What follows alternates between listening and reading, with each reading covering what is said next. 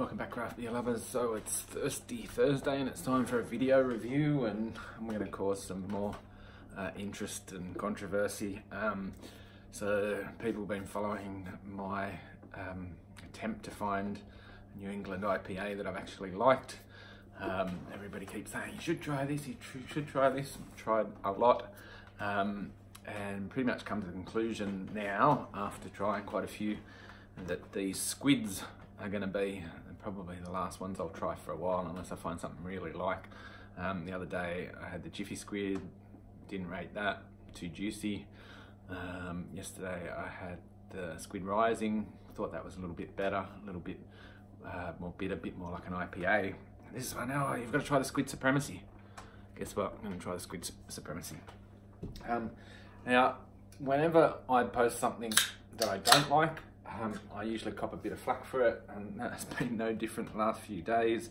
I think people that know me well enough know that I'm not gonna, I mean, I take the time to tell you what I do and don't like about a beer.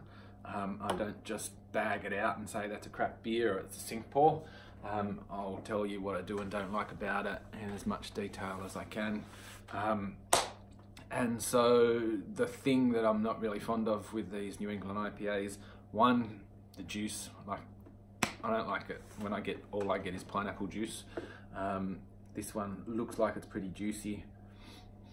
Smells like it's pretty juicy. The description sounds pretty juicy. So I'm already on the back foot.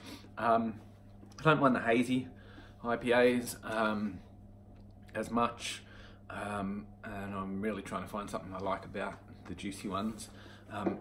If you like them, go ahead, drink them all you like, great. For me, there's not a lot of complexity in a lot of them. But anyway, this is the Squid Supremacy. We'll see how we go with this and see if this one can change my mind.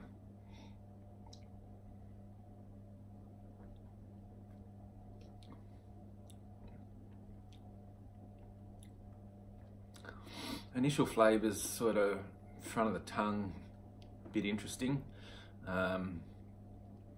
Little bit of piney, like not pineapple, pine resin type bitterness. It does smell very juicy. It smells like pineapple juice.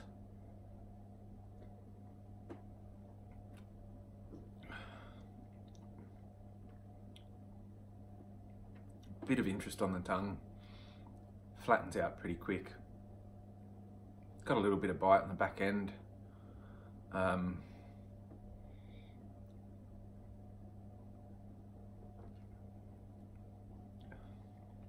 really swishing it around to try and get flavour out of it.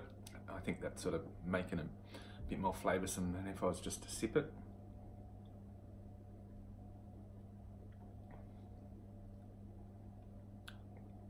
If I sip it, I just mainly get pineapple.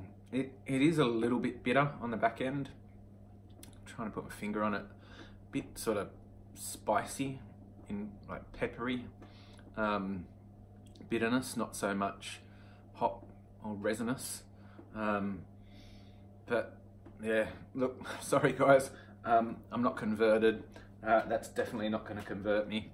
I have had some decent New England IPAs that I've enjoyed drinking.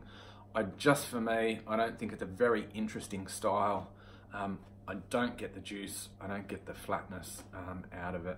They're all fairly low carbonation. And that's just my personal opinion, so take it or leave it. We've all got different opinions, we all like different things. That's what's great about it. There's lots of options. For me, I think I'll probably pass on this style, on the juicy style anyway. Might try with a few more hazies, but I'll stick to the beers that I really like, that have got much more going on in them, particularly reds, browns, some IPAs, yeah, and stouts and things. So anyway, life's too short to drink bad beers. I'll drink it anyway. Cheers, see ya.